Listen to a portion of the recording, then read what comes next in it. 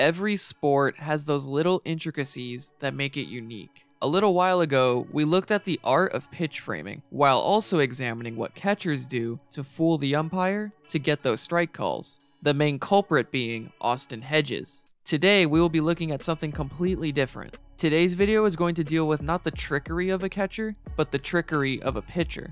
Fans rarely see a successful pickoff move. I imagine that the amount of successful pickoffs per season is around 1%. So when fans see multiple pickoff attempts in the same at-bat, they will boo the pitcher. Unless it's the home team, in which case the fans probably want to boo, but they don't want to boo their own pitcher, so they're just stuck in some limbo of indifference. Knowing that the pickoff move is so rare to pull off, it's exciting when you see one, like a triple play. So, my goal today is to show the art of the pickoff move. And while there have been a few pitchers throughout history that had a deceptive pickoff move, our main pitcher today is a little different, and I'll show you in a minute. For now, let's start with some history. By definition, what is a pickoff move? According to MLB's glossary, a pickoff occurs between pitches when a pitcher throws a ball to a fielder who eventually puts out or assists in retiring an opposing base runner. An illegal pickoff attempt results in a balk.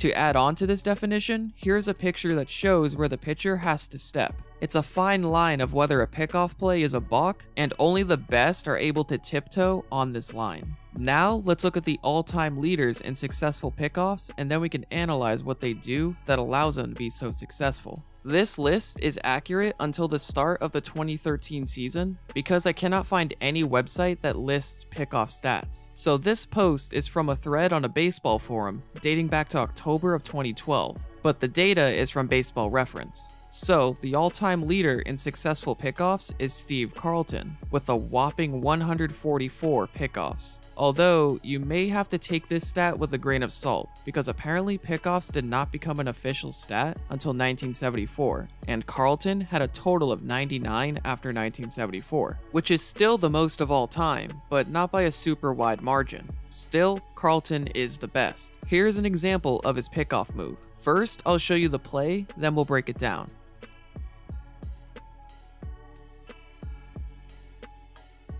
So, there are actually a lot of things going on here. Every little thing that Carlton does will influence what the base runner does. The base runner has to look at the feet of the pitcher so he knows where Carlton intends to pitch. Where the pitcher lands his foot indicates whether he commits a balk. He has to step towards first base. If he takes a step towards home plate and then throws to first, that's a balk. So, the pitcher needs to trick the runner. As Carlton picks up his leg, he stares at the base runner, which is a common thing that pitchers do. Now, as he picks up his leg a bit further and is at the height of his windup, he stares back at the catcher to indicate to the runner that he intends to pitch to the hitter. However, that's just what Carlton wants the runner to think. It doesn't matter where Carlton is looking. If his foot lands in the direction he intends to throw in, it's not a balk. In this frame, it looks like he's going to throw home, but then he quickly throws to first base, where the first baseman tags the runner out. So many little things are happening at once, and it takes a lot of practice to get right.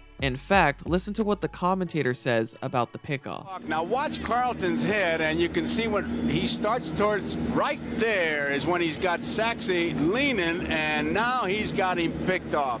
Very similar to what I just described. Now, let's look at a more modern example. Here is a chart for the most pickoffs between 2009 and 2012. Clayton Kershaw has a case for best pitcher of the last decade. He also has one of the game's best pickoff moves. Again, I'll show you the move first.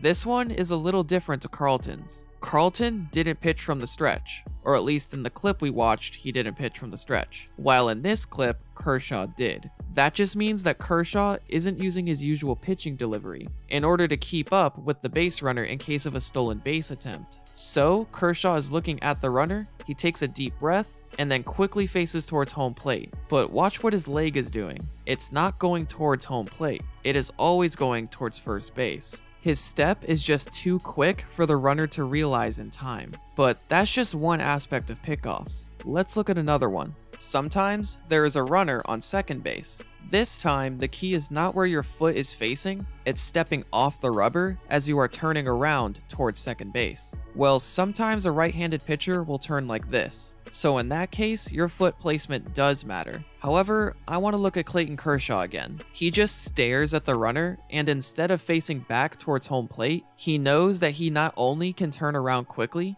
but he can take his foot off the rubber simultaneously. Because of this, he was able to pick off the runner. So, what have we gathered so far? Well, what matters most is your foot placement to avoid the balk, and where you're looking so you can fool the runner. Because the majority of pickoff attempts happen at first base, left-handed pitchers have the clear advantage compared to right-handed pitchers. If we look at the career pickoff leaders from earlier, only 3 of these 20 pitchers were right-handed. In fact, here's what the MLB glossary has to say. Left-handers, for instance, are generally much better at picking off runners than righties. Because most pickoff attempts occur at first base, lefties are facing first base before they pitch and can simply throw over, while right-handers must step off the pitching rubber and pivot before they throw. So, as you probably already guessed, right-handers have a major disadvantage to getting pickoffs at first base. For one, they are facing away from first base. Also, they have to step off the rubber and pivot before they throw,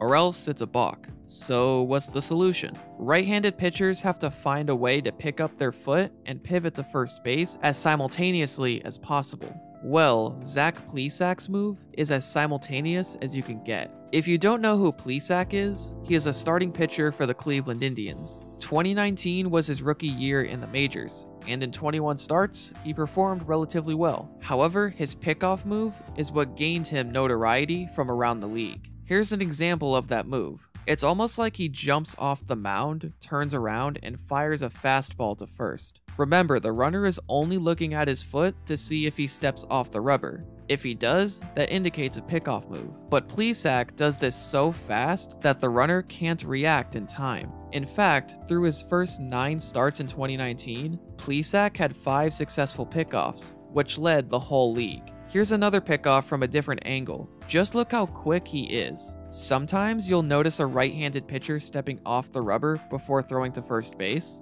With Plesac, it's unnoticeable. Here's a few random examples of a right-handed pitcher throwing a pickoff.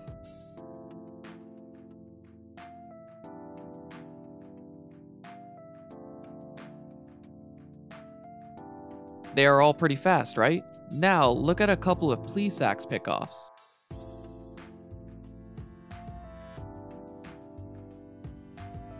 I don't know about you, but to me, Plesac's move just seems quicker. I've tried comparing Plesac with some other pitchers frame by frame, and honestly, there doesn't seem to be much of a difference in foot speed and technique. But for some reason, Plesac's move just seems faster. Couple that with the fact that Plesac got 5 pickoffs in 9 games, there has to be something else. Apart from the fact that Terry Francona said that Plesac has the quickest feet he has ever seen, it might have something to do with where Plesac rests his hands before he pitches. I say this because after the 5 pickoffs in 9 games, in Plesac's last 12 starts of the season, he only picked off 1 runner. What does his hands have to do with this? Well, apart from the fact that he has to use his hands to throw the ball to first base, he changed his mechanics mid-season. Plesac said, earlier in the season, I'd hold my glove kind of by my chest. That was right where I needed my throwing arm to be when I come set to go and pick a dude off. What I ended up doing was changing the levels of where my glove was on different pitches, not knowing. So I was tipping some pitches, and that caused me to struggle after my 7th or 8th start.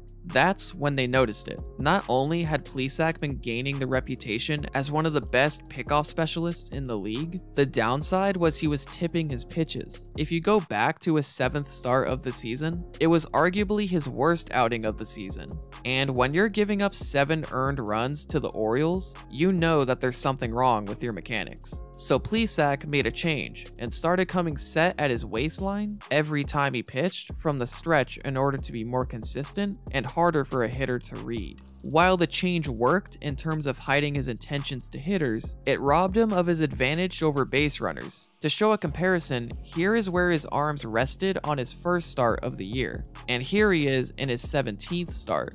quite the difference. Plesac acknowledged that when you start your pickoff move from the waist, you've still got to bring it up. It's like a 1/10 of a second and it's still really quick. But I think early when I would have come set at my chest, it was that much quicker. So what he's saying is that the difference may seem minute, but it's significant enough for the runners to read. Does this mean that Plesac's reign of terror was only temporary? Not necessarily. He still has what Francona considers the fastest feet he's ever seen. So I'm sure he can adjust and go right back to picking off base runners and making other pitchers jealous. I have to say though, it's been pretty difficult for me to spot intricate differences between Plesac's pickoff move with other right-handed pitchers. For me, the eye test says that Plesac may be the best pickoff specialist among current right-handed pitchers, but I can't say that definitively, and that really annoys me. This isn't like pitch framing where at least there are metrics that can help me out. I don't have a conclusive answer to who has or who had the best pickoff move.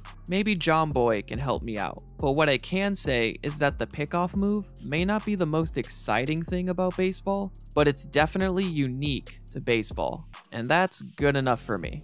I hope you enjoyed the video. Leave a like if you did. Subscribe if you want to stick around. Thanks for watching.